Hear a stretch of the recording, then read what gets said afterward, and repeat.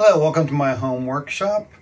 So I'll give you a quick tour, but first I want to talk about this custom panel I built. So this lets me test things and switch audio around really easily. So I've got here inputs that return. So whatever I'm testing, the device under test or DUT, outputs from it come in back in here, either XLR or quarter inch. Outputs here from my sound source go out to the device under test. So that's chosen by these switches. So I've got audio from an iPod. So it's an iPod Touch. Got an old school oscillator. So that's right here. It's a Loft-Tech oscillator. Just lets me send out sine waves. It also has a meter that tells me frequency or level. Right now it's telling me what the oscillator is sending out. If I plug in this connector to here, then I'll be seeing the frequency and level from whatever's coming in the left channel back of this device. iPod, oscillator, an external connection, MS-20, which is the Minisonic tester that we use in lab. I have one of those at home as well. And then an extra spot for nothing right now, and then I can also mute what's sent to it for when I'm testing for noise and things. Here's an output pad. So like we talked about in class, I want to send out reasonable line level from my testing device, then drop it down, and send full signal all the way down to minus 50 dB of pad out to the left output. The right output is always at the hottest, at the normal level, and this is only padded. So that's my test mic. The one we're working on today is a mic preamp, so I'm down at minus 50. So sending out +4, dropping down 50 dB. I've got a volume control for my speakers. I've got a pair of Fostex powered speakers here that work really well for what I do. They sound pretty good. They're small, out of the way. I've got a pair of VU meters that works really well for me seeing good levels in a really reasonable way, but getting lots of detail from it. Right now, the meters are showing what's coming from the device under test. So that currently is the box we're getting ready to test. So it's working right at the moment because I'm recording this after we fixed it. So we can listen to that.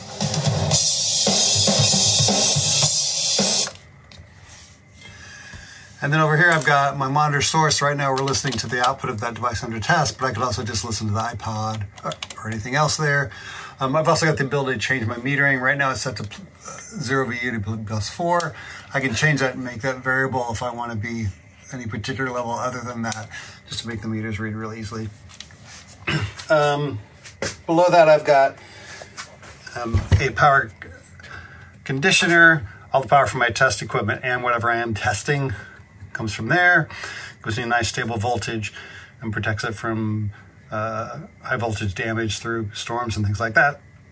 Above that I got a power strip on the back that just plugs into a bunch of stuff. The front two outlets though, here, come from this switch. So whatever I'm testing, I plug in here, and then instead of plugging in and plugging it, I can just turn it off right there. That works really well. Make sure I'm safe, it's right where I need it to be. I don't have to do a whole lot. And then oscilloscope that we'll be looking at in the video. There's the oscillators talked about.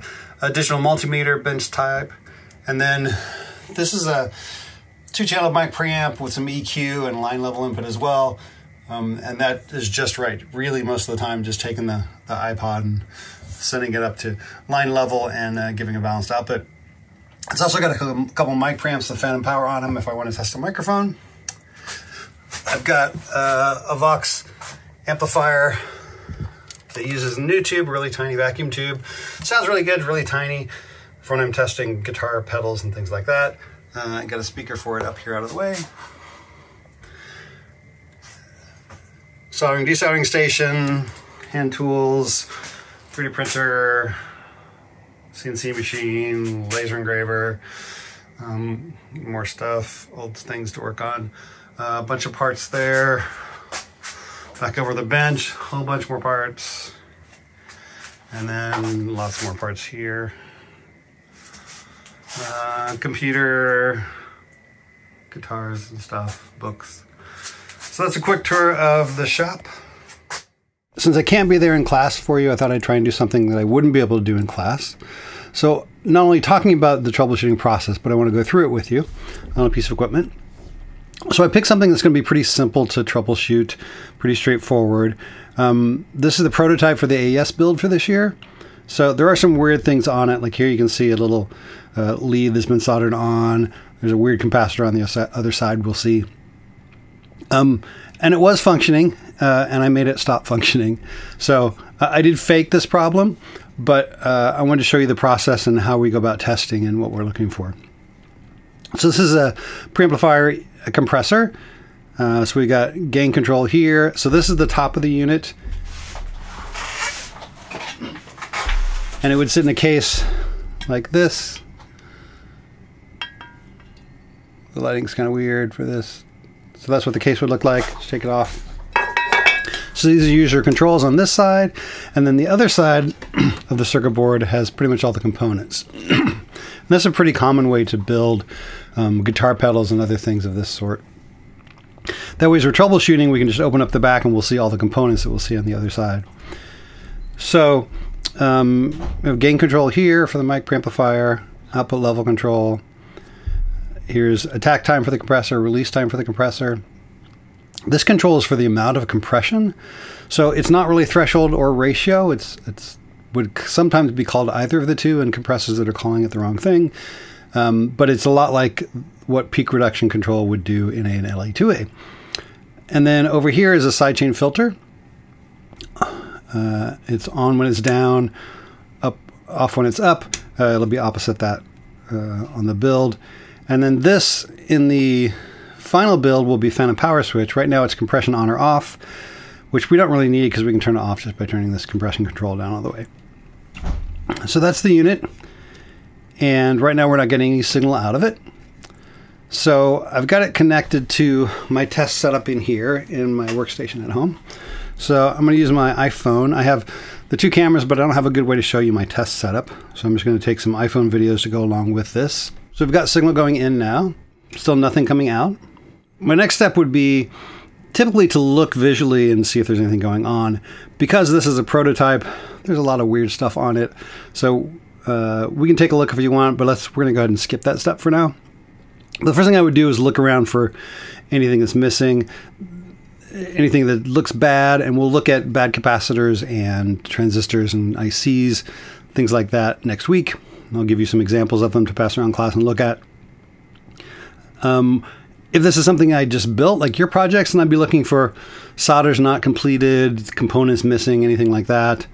So we can turn it over and spin it around so it's upright. There we go. So we look around, and like I said, it is a prototype, so there's some weird stuff going on. But like there's this extra capacitor added in here. Here I had to change the circuit a little bit, so that's actually a lead of the chip is pulled out of the socket and soldered to something else. But otherwise, I mean, it looks pretty much good. If you go through, look at all the solders, we've got good solders here. There's not really any issues there. So the next step is typically then, after you've looked at everything, is signal tracing and injecting. We're going to put some signal in and test and see what's happening. We're already doing that. We've got signal going in. We're measuring the output through the meters that I showed you earlier, and we're listening, and we don't have anything going on there. There's a little bit getting through, but that should be astonishingly loud. Yeah. So there's the tiniest amount of bleed, which is interesting, something to note maybe.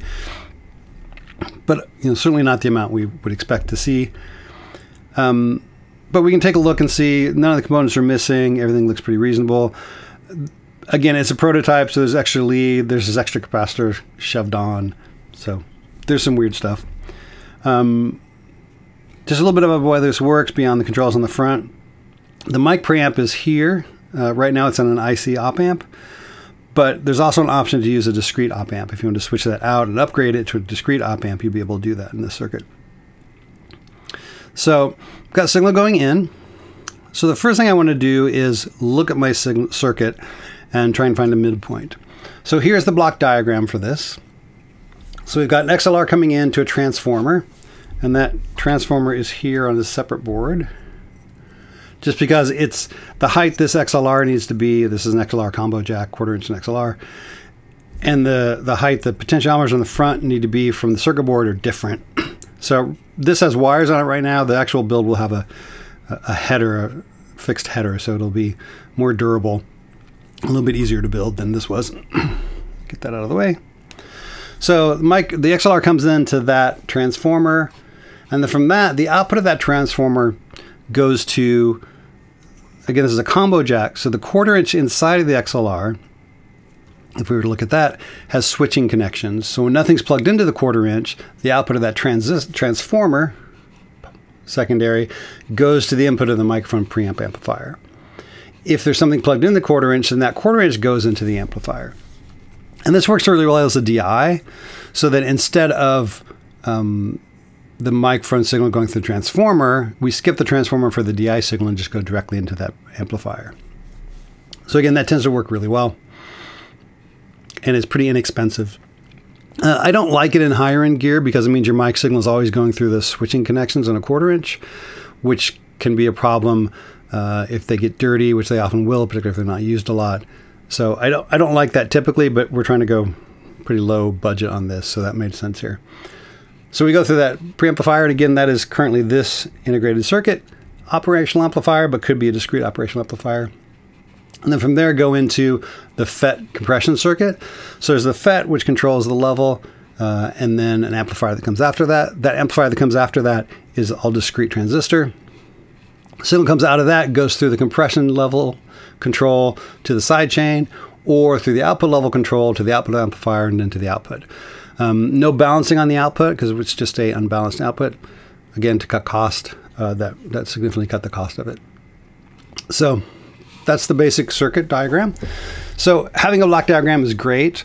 Having schematic is great. If you don't have both, it's possible to troubleshoot something, but it's a lot harder.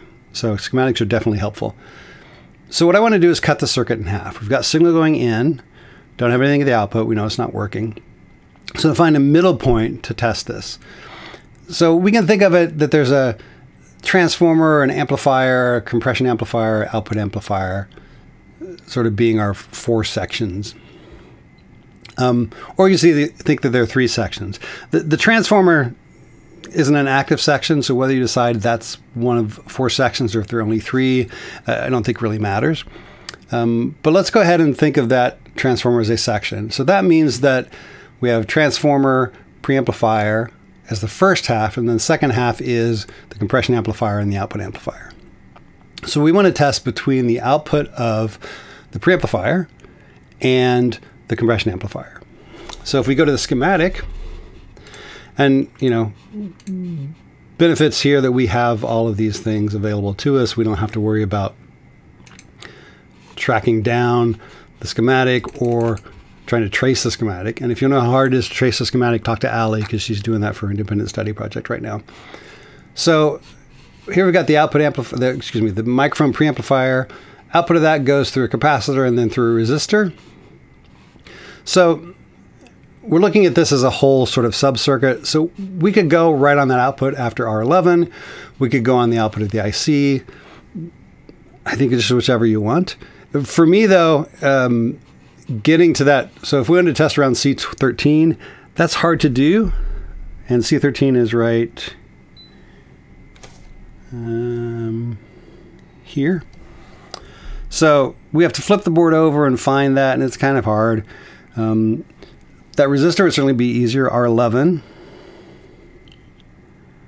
So right there's R11, the second resistor from the bottom. So that'd be a pretty easy place to test. And it's a 36 ohm resistor, so either side of it we could test and see what's going on pretty easily. We could also test the output pin of the op amp. But to sort of get to the end of the circuit, let's go ahead and go testing on R11. And if I wanted to, I could look and try and decipher which side of R11 is actually the op amp side. So it's the second from the bottom. So this side goes up to something else. This side isn't connected on here. So that means it's got to be connected. Oh, I was looking the wrong one. So that's this. As you flip it over, top becomes bottom. So it's these 2 connections. That's the resistor we're looking at. So this goes to that capacitor. So that's the capacitor side. So that's the side we want. So it's this side, the far side, over here by where the XLR would sit. So yes, that is actually the side that we want to measure. This side over here. So if we had a listening device, we could do it with a listening device. I'm going to go ahead and do it with an oscilloscope. So I'm going to switch to back to my phone again for some more handheld video. So I'm going to go ahead and switch to sending an oscillator to it. So there we go. I'm sending +4 to it. So that's 0 VU, which is +4 dBu is what we're going to it. I'm padding it down 50 dB, which is fine because this is a mic preamplifier, so we want to do that. This is now showing me the output of my device under test. So now I want to have my oscilloscope leads. So this is my oscilloscope probe. The ground lead from this is really short. I don't know if you can see this on any camera, but okay, so it's really short. So I've just added a clip lead so that I can move my everything around. So just a lead with alligators on both sides. And then I need to connect that to ground. So the easiest place to find ground that I can get to that's going to stay on really easily is the output connector. So clip there, that's ground. All right, we got tip, ring, which we're not using here. This is really just wired as a TS. But TRS jacks, I have a ton of them. I don't have any TS.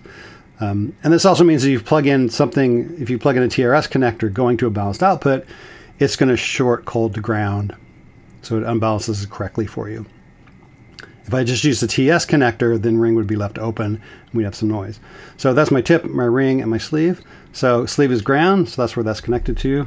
And that means now I can use this scope probe to probe around and find my signal. So again, I want to be here. So I'll go ahead and I'll leave this. I took the end off, but I think I'll be better off with it on. So this is my little lead for the oscilloscope. So if I go down here, there's a chance I'm going to short those two resistors together, which might be a problem, might not.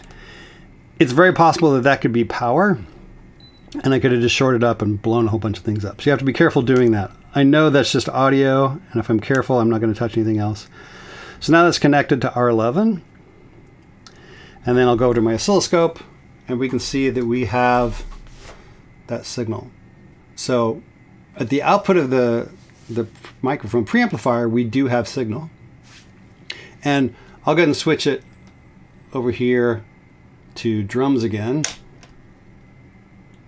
And that's always worth doing to make sure you're not seeing something else, but you're actually seeing what you're sending into it. Okay, so that's good. So that means that works. So I know then that everything up to the output of the microphone preamp is working. So I can get rid of that half of the circuit in my mind, and I'm just going to look now at the second half of the circuit. So that means the compression amplifier and the output amplifier, plus the level control in between the two, are all I care about. I don't really care about sidechain right now because I know I'm not getting any output. So whether it's compressing or not, I don't really care. Now I do want to note something that would be a shortcut for me at this point. Take this off. So if we look at the working unit, flip at the other side. It's upside down now, but this is easier. So I'm an oscillator. I'll go back to drums. This meter shows me amount of compression. If I turn the compression up, that shows me that's, if all the LEDs are lit up, it's lots of compression. Less LEDs is less compression. So that tells me that signal is getting to this compression potentiometer, which feeds the side chain, which is feeding the FET and making compression happen. So I know the signal is getting to this potentiometer. So I know actually, without testing anything else, that I'm getting signal at the output of the compression amplifier, because it comes out of the compression amplifier and then it goes to the side chain. So I wouldn't really have to do this test, but I'm going to go ahead. So that would be a way, sort of an easy way to say, oh, this is somewhat like an audio meter, and there are certainly equipment that has audio meters. The Hardys have meters on them. If you have a solo on a console, that tells you that there's signal at that part of the console chain. So anything like this you can do that saves you from poking around and measuring things is definitely worth doing. So this tells me that I know up to where it goes into the output level control, we have signal. But let's go ahead and make sure of that in another way. If we didn't have that meter, how would we test that? So if we go and look at the schematic again, we'll go to the compression amplifier. So we know that we've got signal here at the output of the compression amplifier. So, well, I should say, we know that from the meter on the front, but we haven't tested that for certain yet. But that's where we want to test, between this output of the compression amplifier and this input area to the side, to the output in the sidechain. So we could test at the output of that first section or the input here, whichever we wanted to. I'm going to go ahead and, so this is where we're testing. So we could go to the clockwise lug of the output control or to C5. So I'm going to go to C5. There are two sides to C5, and this is C5 right here. So I could go to either side of it. Let me zoom in a bit for you. Not that much. Focus. There you go. Get you back into view. There we go. So the two sides of C5 right here.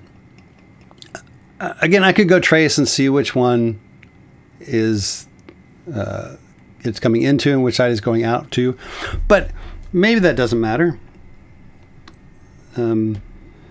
So I'll go ahead and go back to looking at my oscilloscope, and I'll go ahead and touch one of the sides, and then we got signal. Notice what it did though. So it showed up high for a little bit and then moved down, which means there's some DC on it there. The other side. So I've got signal on both sides.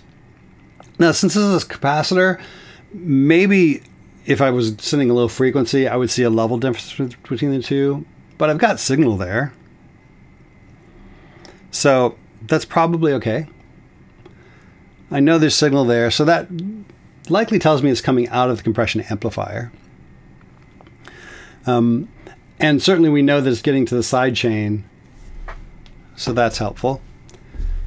So I'm going to say that I think we've got signal there. So that means the section, the only thing left is the output. So if we look at the schematic, we've got the output level control, the operation amplifier, capacitor, and then the output jack. So cut that in half again, and we're just going to keep doing that same thing. We know signal is getting to here. We just don't know where in here it stops. So I'm going to cut it in half again. I'm going to say the output of the operational amplifier is halfway. You could choose something different, certainly, but that's what I'm going to choose. So that's U2, which is this op amp right here. And we want pin 7. So this dot here indicates pin 1. So that's pin 1, 2, 3, 4. And on the other side, we've got 5, 6, and 7. Now, and if you notice the end to my oscilloscope, there's some length to that. And I have a different piece I can put on the tip that covers most of that. But this is the way you typically use them. So if you take this off because you want to probe around, you get that. As I'm touching here, there's the possibility of me bridging two of these together.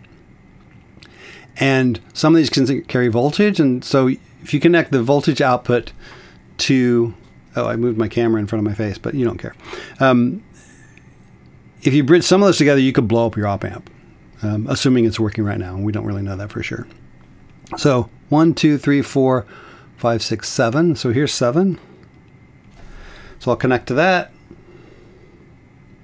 And that's what we get. I'll go back to C2.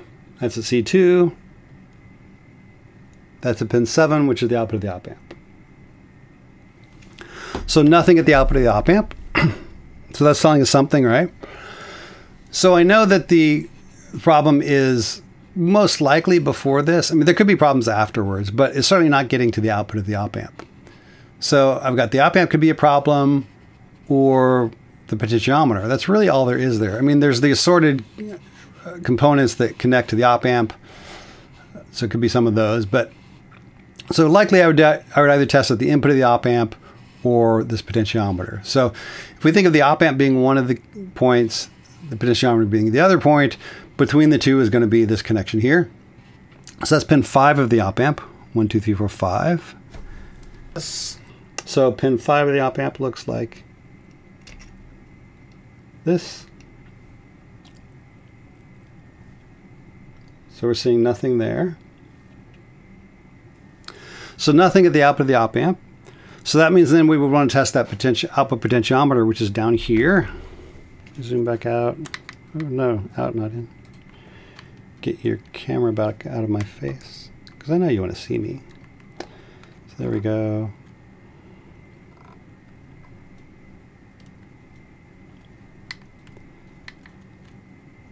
There we go.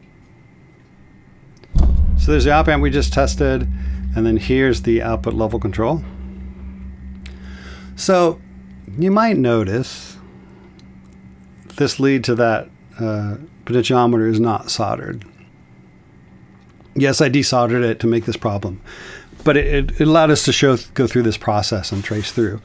So this is the clockwise lug, so that's connecting into the potentiometer, and then this is the counterclockwise lug, so that's connected to ground, and then this goes out of the potentiometer to the rest of my circuit. So just to test it, I'll go ahead and connect to that clockwise lug, and there we've got signal there. And the other thing that's happening is as I connect that lead, I start getting output because it's bridging the potentiometer lead and the PCB. So I'm going to turn it off and solder that. I didn't have my soldering iron on, so we'll give it a minute to warm up. But that's the process. Put signal in, find a halfway point, test it. If you've got it there, you know it's at the second half of the circuit is a problem. If you don't have it there, then you know there is a problem in the first half of the circuit. You don't necessarily know the second half is okay, but you know the first half of the circuit is at least okay. So this is powered off. And then I'm just going to solder this.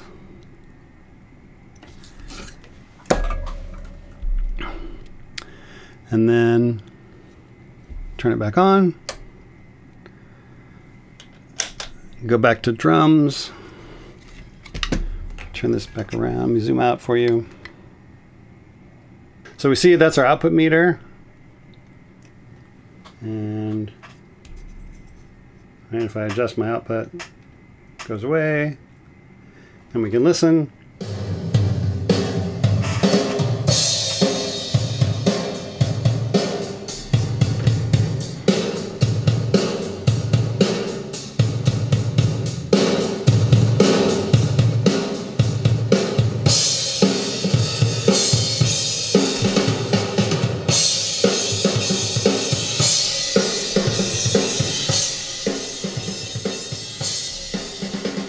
So that's the sidechain filter off. Sidechain filter on, so we get more low end because the low end is filtered out of the sidechain, so it's not compressing the low end as much. Release time is at its fastest right now. I'll go slower.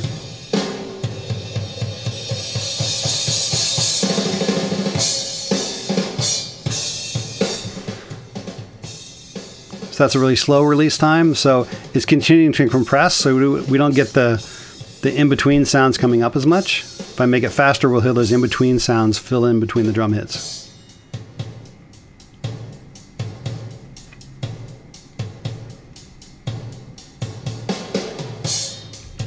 We got attack time over here. Right now it's pretty slow, like we want it to be. If I go faster, we'll lose our transients.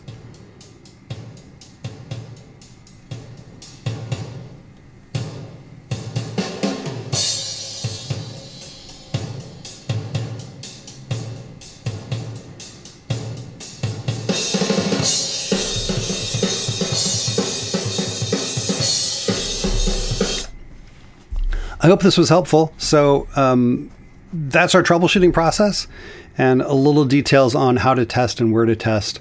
Again, this fact that this gain reduction meter is working tells me a lot about where signal is getting in the circuit. So there's a lot of testing I wouldn't have to do in this case just by seeing this and knowing how the circuit works.